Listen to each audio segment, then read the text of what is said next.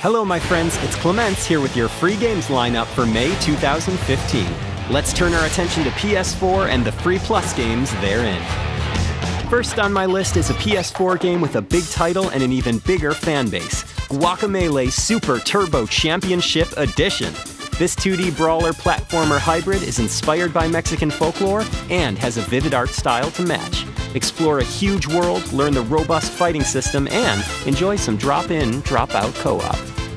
Next in line, we have a new game for PS4, Ether 1. This haunting first-person puzzler tasks you with restoring the minds of the mentally ill. Solve complex puzzles and sew together the frayed strands of the patients' lives. Serious business, folks, but not everything is as it seems. Alrighty, let's make our way to the PS3 lineup this month, starting with the Unfinished Swan, which is cross-buy with PS4 and PS Vita. Developer Giant Sparrow made big waves with this project thanks to its astounding art style and thought-provoking gameplay.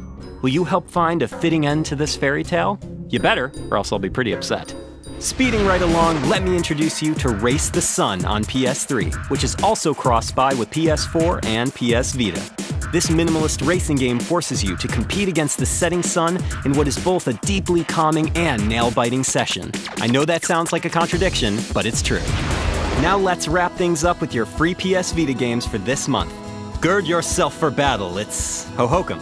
Wait, this game is actually super chill and relaxing, and guess what? It's cross-buy with PS4 and PS3. Explore a crazy, colorful world, meet new friends, and just let go, man. And lastly, give it up for Murasaki Baby, a strange and charming puzzle game in which players guide Baby through a nightmarish landscape in search of home. It's cute and also a little weird.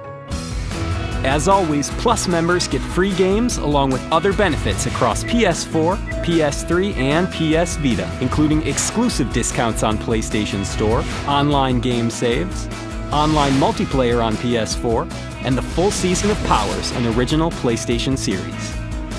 These games hit PS Plus on the first Tuesday of the month, but keep your eyes on PlayStation Blog to see what other benefits PS Plus has to offer. PlayStation